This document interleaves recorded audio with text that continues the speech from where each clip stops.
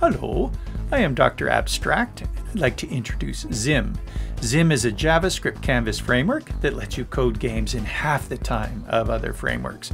And that's a good thing because it makes making games more fun and accessible for left and right brain learners.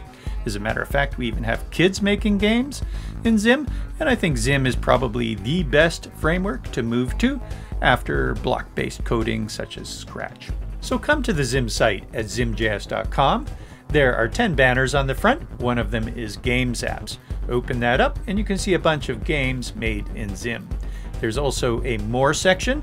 If you expand that, you can see the features in ZIM that make coding games really easy. We have sprites, and our sprites are dynamic by adding them to a dynamo.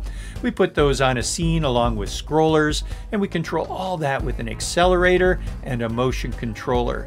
The motion controller works with mouse movements, key presses, or gamepad. We have industry-leading animation. We can animate along paths. Those paths can be user editable. Wow. There's a game module with a leaderboard, an isometric board. We have dialog boxes there. There's all sorts of hit tests for ZIM. There's many components such as sliders and buttons and dials, so that all handles your interfaces for games really easily. We'd love to talk to you more about it. Come into the ZIM forums, zimjs.com/Slack, zimjs.com/Discord, and we'll help you make games really easily. Looking forward to it. Cheers.